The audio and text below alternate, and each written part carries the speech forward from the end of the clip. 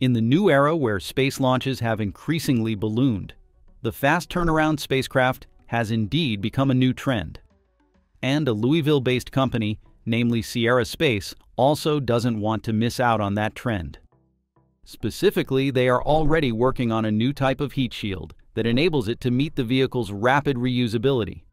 And more interestingly, it bears a resemblance to SpaceX's under-development heat shield. Find out everything in today's episode. After a long and difficult time, Tenacity, Sierra Space's first Dream Chaser spacecraft, is finally set to launch for the first time in early 2025. Tenacity arrived at Florida's Kennedy Space Center on May 20th.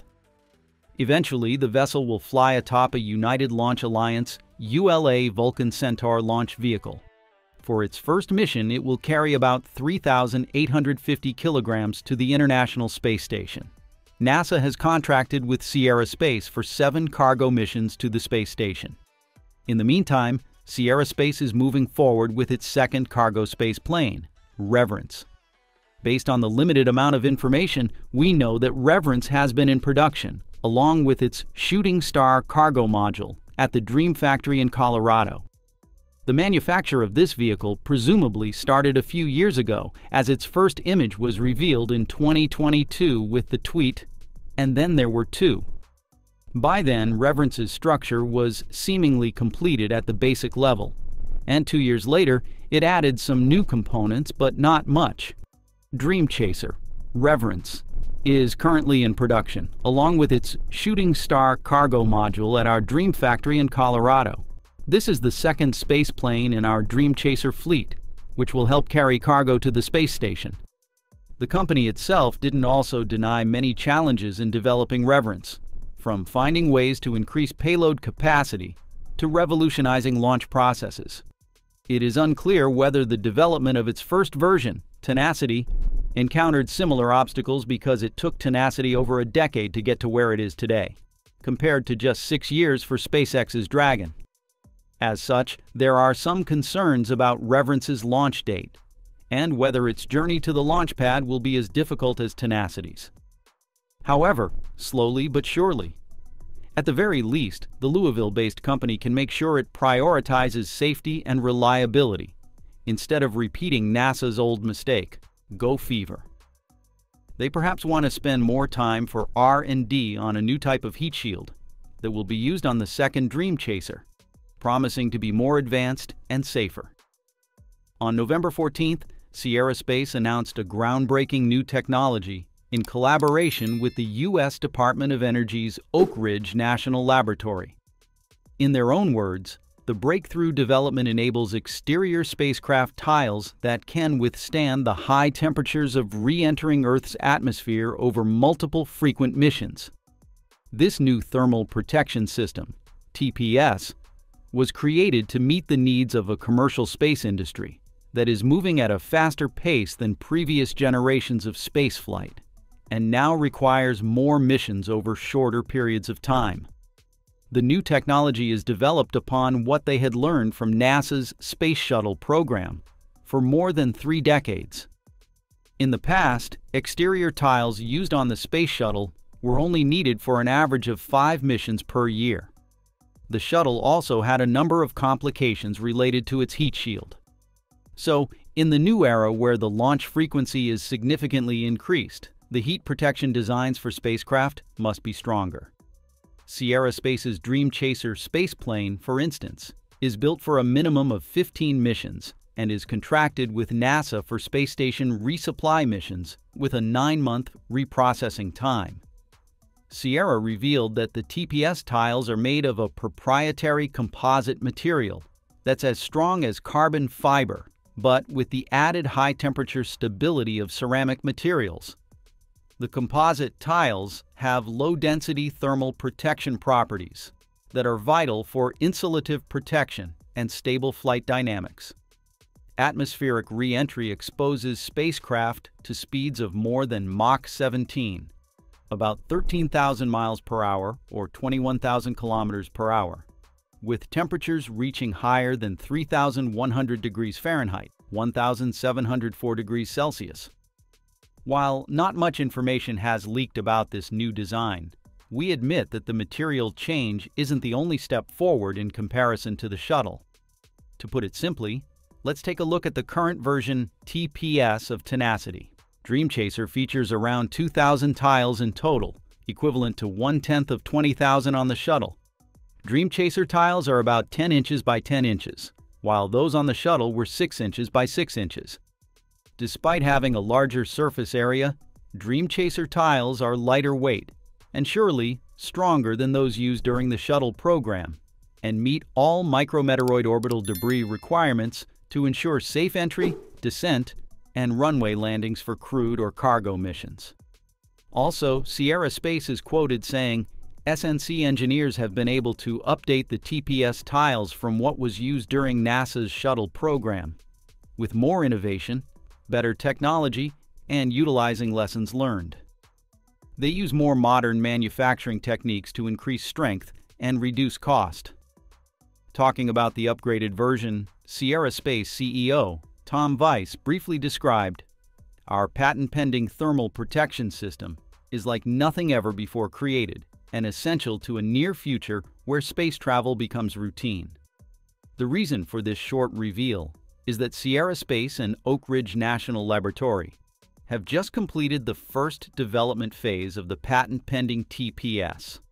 Afterward, they will enter the next phase with more testing, which includes subjecting the tiles to testing at NASA's Arc Jet Plasma facility, which simulates the conditions of re-entry to Earth from space with heated gas flow.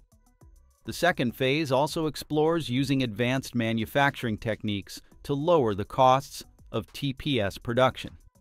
If it succeeds, we will likely witness this brand new design on Sierra Space's Dream Chaser moving forward, including the second Dream Chaser. Not only Sierra Space, but another company has also developed its TPS based on what they learned from the Space Shuttle program. It is SpaceX. The most notable thing is the similarities between Starship's heat shield and AETB, Advanced Environmental Barrier, a material with a toufy coating, and the addition of molybdenum disilicide, which was crucial in the final years of the Space Shuttle program. Indeed, examining Starship's tiles shows the complex presence, potentially of silica, alumina borosilicate, and aluminum oxide fibers, aligning with AETB. In fact, Elon Musk has mentioned that the tiles are made from silicon and aluminum oxide. On the other hand, structurally, the Space Shuttle's heat shield tiles were known for their outer coating of tetrasilicide and borosilicate glass. Similarly, Starship's heat shield tiles have a distinctive black color.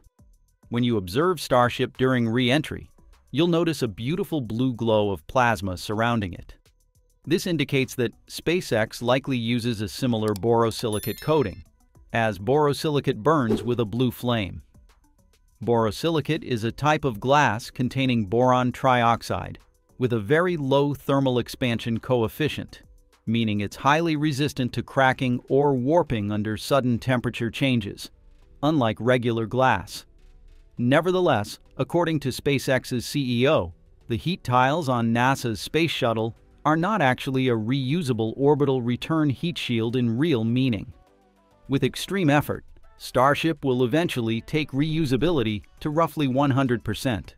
There are many tough issues to solve with this vehicle, but the biggest remaining problem is making a reusable orbital return heat shield, which has never been done before. The shuttle's heat shield required over 6 months of refurbishment by a large team, so was not reusable by any reasonable definition of the word. Such a long time of refurbishment mainly stems from the shuttle's complex shape, meaning that most of its 24,000 tiles were unique in size and shape, making production, quality control, and refurbishment a logistical nightmare. The orbiter's TPS wasn't a simple system, but a collection of heat-resistant materials, each carefully selected for specific areas of the spacecraft. For instance, reinforced carbon-carbon, RCC, could withstand re-entry temperatures up to 1,260 degrees Celsius, protecting the nose and leading edges. High-temperature reusable surface insulation, HRSI tiles, made from Li900 silica ceramics with a heat-resistant coating, were used on the underside where temperatures were lower. Felt reusable surface insulation, FRSI, provided protection for areas with temperatures below 371 degrees Celsius. In the past, the Space Shuttle's thermal protection system posed a significant challenge in terms of time and effort. With over 24,000 tiles, each varying in size by about 15 centimeters in length and between 2.5 to 12.7 centimeters in thickness, finding or producing an exact replacement tile for each specific area was incredibly time-consuming. NASA reported that just maintaining the TPS in the Orbiter Processing Facility, OPF, required up to 80,000 labor hours between flights, including QA inspections, repairs, re-waterproofing, and recertifying for flight. In contrast, Starship's TPS aims for a very optimistic turnaround time of about 1 hour and doesn't require such extensive labor. Starship's hull tiles are designed with nearly uniform size and thickness across the entire spacecraft. Only about over 100 tiles have unique shapes for specific areas like the nose and corners. While this might slightly increase the spacecraft's overall weight, it offers significant benefits in production, maintenance, and repair. This uniformity allows for thorough automation in manufacturing and quality control processes, resulting in simplified construction, shortened production times, significantly reduced costs, and higher reliability. This design also offers a strategic advantage for Mars exploration missions. The crew can carry spare tiles, allowing them to quickly and efficiently replace any damaged ones. This repair capability ensures the spacecraft's integrity for the journey back to Earth, significantly enhancing mission safety and success. This is a prime example of how simple design can yield enormous benefits in space exploration, embodying the philosophy of less complexity, more efficiency in modern aerospace engineering. Moreover, from Starship's Flight 5 onwards, SpaceX has focused more on upgrading the quality of Starship's heat tiles. Indeed, the company developed a new tile of heat shield that is twice as strong, or hopefully half as likely to crack or come off. They also added the ablative layers beneath the primary tiles as an insurance policy. These secondary tiles are made from silicone and felt, meaning they self-cool by slowly disintegrating to expel heat.